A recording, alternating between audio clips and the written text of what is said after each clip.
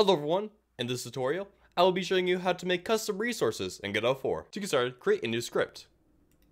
I will be making enemy resources, however, this can be for anything you would like. Inside that script, change extends node to extends resource. Now create a new class name, which we will call enemy, since this is our enemy resource. Now we can delete these two functions, and here we will define our stats that we want our enemies to have.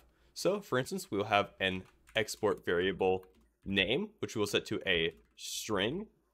We'll also have a health variable, so variable health, we'll set that to a integer. And obviously what variables you have in here are completely up to you and dependent on your game. And now to use this resource, let's right click, new resource, type in our enemy resource, and let's go create a zombie. In our zombie, we can set his stats, so let's do zombie, health will be 100, strength will be 10.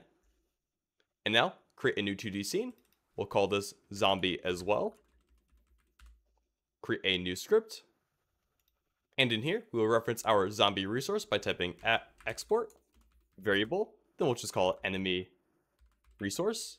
And we will set that to a enemy resource.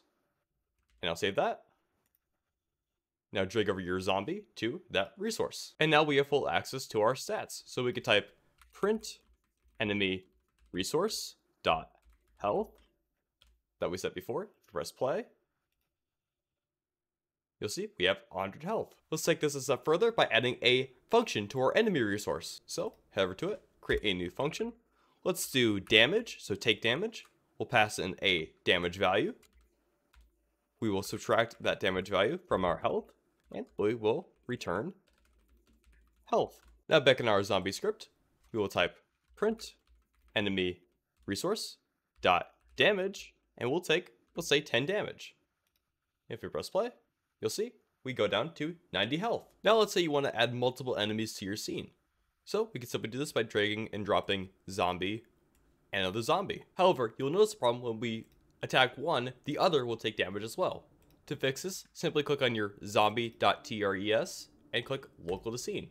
Now if you press play, the health will be taken separately. And the great thing about custom resources is we can now create as many enemies as we would like. So if we create a new resource, we can create another enemy resource. Let's call it Goblin. We can now have a brand new enemy with all of our custom stats. And it can be completely unique. And you can see our new custom enemy. Anyways guys, I hope you found this story helpful. If you have any questions or comments, please leave them down below, and don't forget to like and subscribe. Thank you!